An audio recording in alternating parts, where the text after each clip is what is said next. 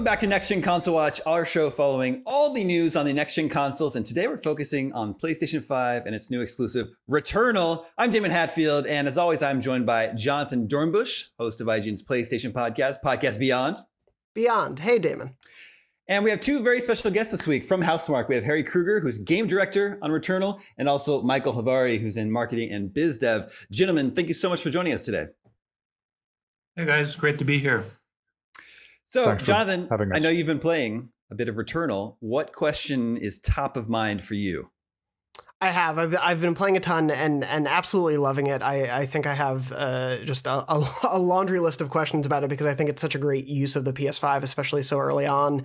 And so I wanted to jump in a little bit about how Housemarque sort of decided to take advantage of specific PS5 features and really elevate those. I think one of the biggest things for me that I've seen is with Returnal, the DualSense just adds such a level of immersion, whether it's sort of the rain in Atropos or the feel of the different weapons as they fire. I sort of wanted to hear a little bit about how the team balanced implementing that without it being, I guess, too distracting for the player, because I could imagine there's some fine tuning and tweaking that has to happen there.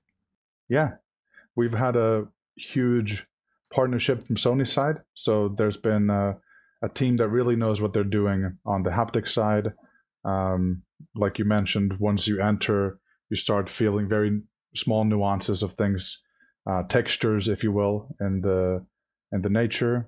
We have a well implemented L2 adaptive trigger for aim down sights and alt fire, and yeah, I think it's good to finally have a Housemarque game with that level of feedback, to have like a really good understanding of your environment and all your sensory skills.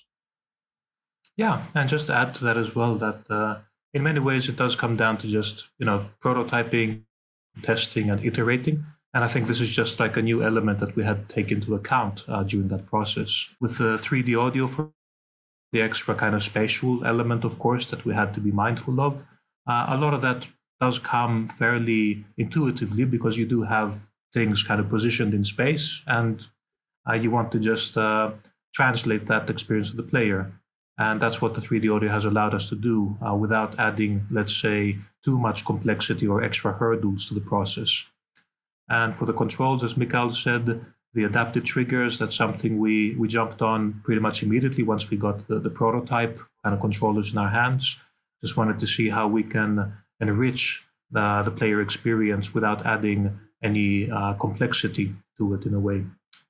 And of course, the fast loading, that's another feature that maybe goes by a little bit under the radar at times, but that's been instrumental in allowing us to stream this large amounts of content that you can dash through at very fast speeds as a player with practically zero loading times. So that's been a great quality of life feature for the experience of Returnal as well.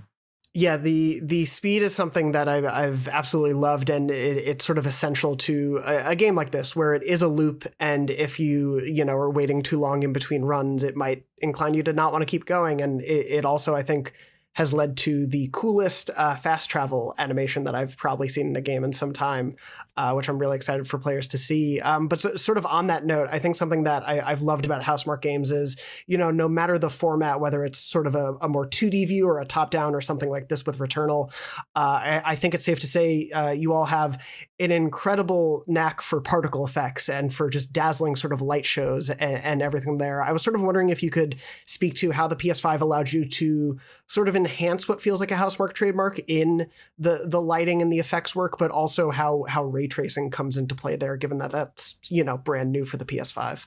Absolutely.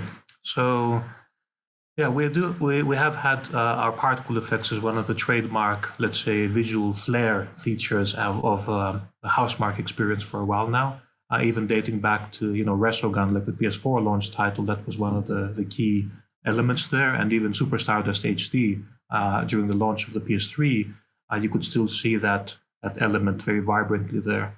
I think with the extra, just the raw processing power of the PS5, we just managed to take all of that and just crank it up to 13 this time, So we've just been able to have more of the same, but at a higher fidelity, more detailed, and just crunching through those compute shaders with just more comfort than we could before. Of course, hitting fewer obstacles along the way, let's say.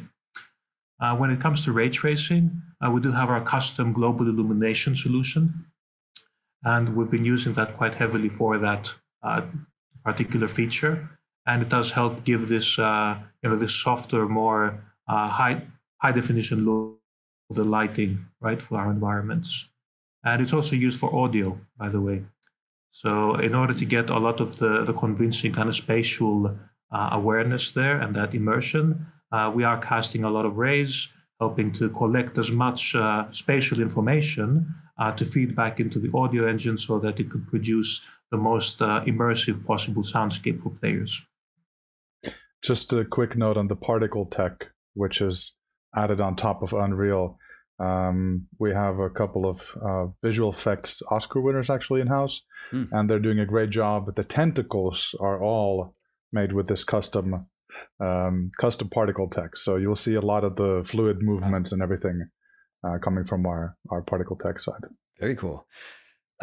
Returnal seems to be a different type of game for Housemarque. Is it fair to say it's a more ambitious game for you guys? And did the power of the PlayStation 5 have any influence on your decision to sort of aim bigger? For a long time, we've been wanting to sort of upgrade to be able to show off what we can do. And I think that with Sony, we've been able to, for a couple of generations now, gain trust and understanding of what the Housemarque vision is. And I think this is just the pinnacle of where we can show it off. And it's one of those situations where it's been a long time coming, but it's clearly a departure from our past catalog, that's for sure. Yeah, and I'd like to add to that in many ways it is almost feels like the natural next step for us, the evolution of the Housemarque formula. So although it is by far the most ambitious and biggest title we've ever made, at its heart, you could see the Housemarque creative DNA kind of uncompromised and intact, we hope, in this transition, but just enriched with all of these extra new features that have been entirely new for us to explore, such as the roguelike elements and a narrative, and just getting that all in a third-person perspective action game package, which is, again, the first time that we're doing that as well now. And yeah, on that note especially, I think one of the things that sort of represents that balance is the marriage of combat with Housemarque's sort of trademark for difficulty, I would say. Returnal is definitely sort of no slouch when it comes to being tough in really exciting and engaging ways. And there are fights and encounters and enemies that I don't want to spoil, but are sort of a treat in the way they bring the history of Housemarque into a new form. But I was sort of wondering if you could speak to the studio's approach for difficulty on this game. I was wondering if being one of the first, big PS5 exclusives had any impact on deciding how to, fine-tune the difficulty depending on the player base, or if it was really wanting to stay true to the roots of what the studio wanted to make. So basically, it's very true to our, arcade roots. It is the vision from Harry Krueger. He's the sort of game director and really the visionary that's been held up. We started development 4 years ago, and I don't think the core vision has changed that much. And Housemarque games are known for their, let's say, challenge. There's usually a difficulty to it. Next Machina, for example, you can go through the game on easy, but you'll never get to the last level, and then there's other unlockables and so on. So there's a easy to learn, but the hard to master kind of a mentality at work there. Absolutely, yeah. So it does come down to that, our arcade roots. So as Mikael said, easy to pick up and hard to master is a great way to summarize that. And if you look at all of our previous games, they are structured around that philosophy, and challenge is always an integral part of that. I do feel that without a challenge, you cannot have that strong sense of accomplishment, And the closer to the verge of frustration that you get, the bigger the feeling of triumph when you do eventually prevail. And of course, with our previous games, as you know, we have implemented more traditional kind of difficulty options. With Returnal, we wanted to approach it in a way that every run is entirely unique. And the roguelike formula does allow for a lot of unpredictable swings in how a certain session might play out. So as we were saying before, Jonathan, if you take one too many gambles, you get a little bit overconfident, you might end up digging your own grave, so to speak. But if you play a little bit more conservatively, try to play it safe, you can kind of like, in a way, tune the difficulty of that particular session to your desired skill level.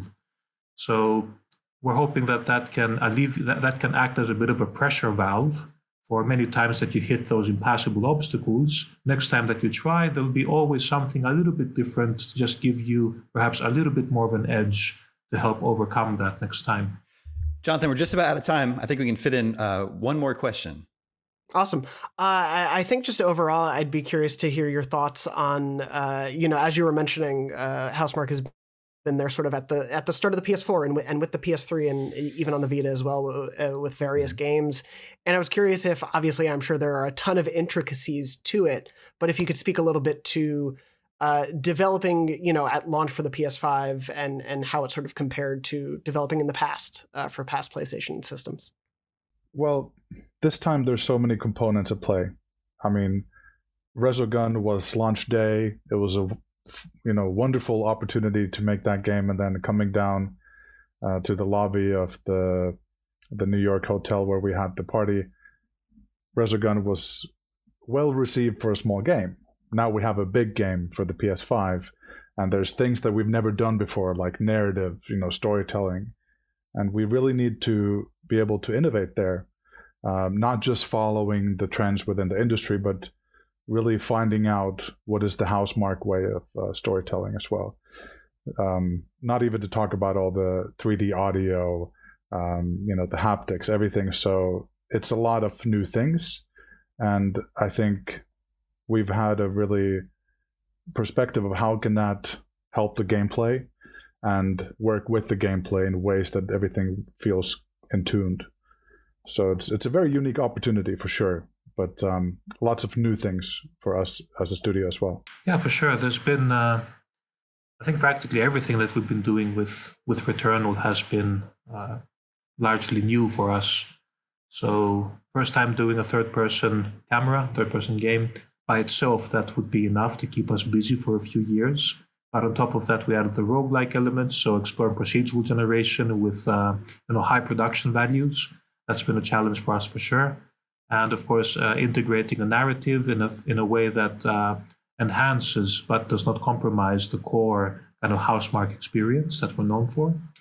And doing all of this with a new engine, working with Unreal, that we're still kind of familiarizing ourselves with, and growing the company to mostly it's at 80 people now, compared to, for example, 25 that touched our previous games like Nex Machina and such. And yeah, collaborating with other studios to help bring our vision to life has been an awesome opportunity as well. So, and doing all of this towards the end amidst a pandemic too. So it's been quite a wild ride to get here, and we're actually incredibly proud of what we've been able to pull off with Returnal. Well, I've been really excited to jump in. I'm a big roguelike fan myself, a little bit jealous of Jonathan that he's already been playing it. But by the time our viewers are watching this, it's going to be out in the wild, so I'm excited to jump in. Harry and Mikael, thank you so much for joining us today, and congratulations on the release of Returnal. Yeah, thanks a lot, guys. It's been a pleasure. Before we go, we have a poll for you to vote on for next week. We want to know, now that Returnal is out, what upcoming PS5 games are you looking forward to the most? Could it be Ratchet & Clank Rift Apart, Deathloop, Horizon Forbidden West? Make sure to vote at IGN.com, and we'll share the results with you next week. We have the results of last week's poll. We asked you, what device are you most likely to use Xbox Cloud Gaming on? Choices were smartphone, tablet, or laptop, and the winner was smartphone with 42% of the results. Smartphone followed by laptop, then tablet. Now you know. And that's it for this edition of Next Gen Console Watch. Thank you to Jonathan. Thank you to both Harry and Mikael, our friends at Housemarque. We'll be back next week, same time, same day, 6 a.m. Pacific, 9 a.m. Eastern on Friday morning with more Next Gen Console Watching. We'll see you then.